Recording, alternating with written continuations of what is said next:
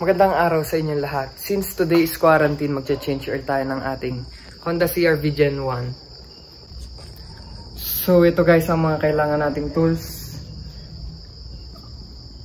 Ito ay 21mm para sa ating pangkalas ng oil filter. Ito nabili namin sa Lazada. Tapos 17mm para sa ating drain plug. Tapos ang ating syempreng oil filter. Mas recommended yung OEM Honda pero ito yung nabili namin. Tapos syempre ating engine oil. Honda, nabili ko sa Lazada to for 1.2. Kasama yung shipping.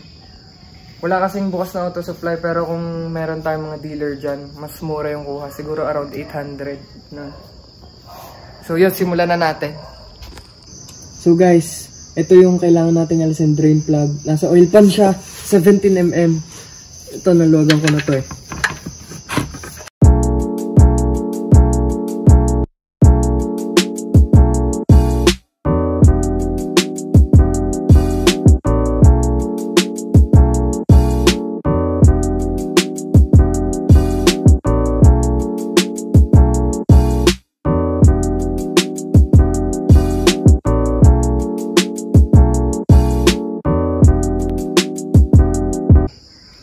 So ikakabit natin ang bago nating oil filter.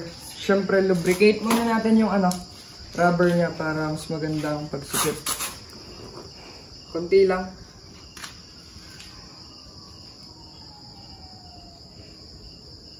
Yan. Just like that. Tapos ito pala yung pangkalas na nabili natin sa Lazada, worth 350. So matagal naman natin siya magagamit.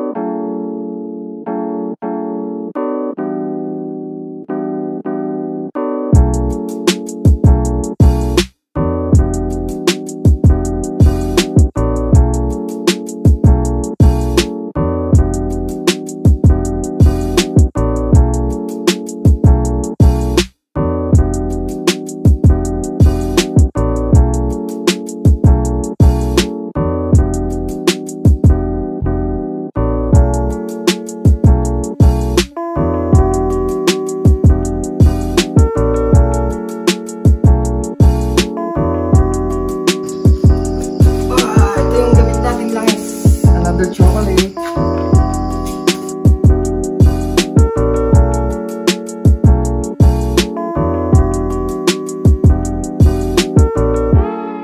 So guys, oras na para magsalin tayo ng langis. Ang ilalagay natin langis ay 3.8 liters or 4 quarts according sa manual.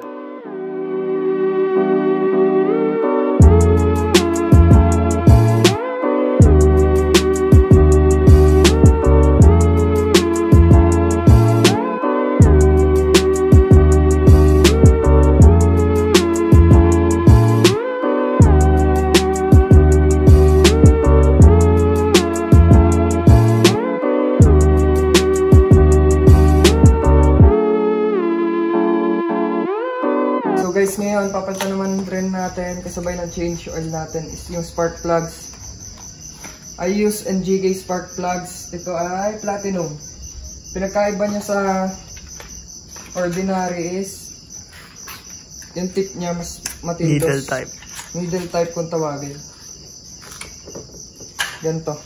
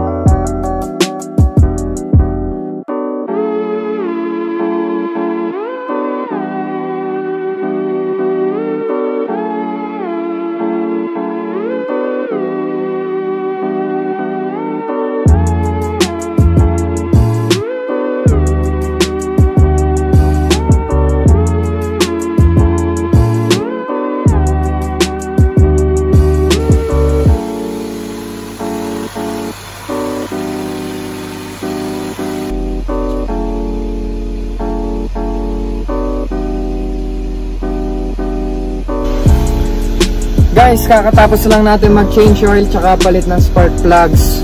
Testing natin siya start, 1 click naman, tapos mas maganda ngayon.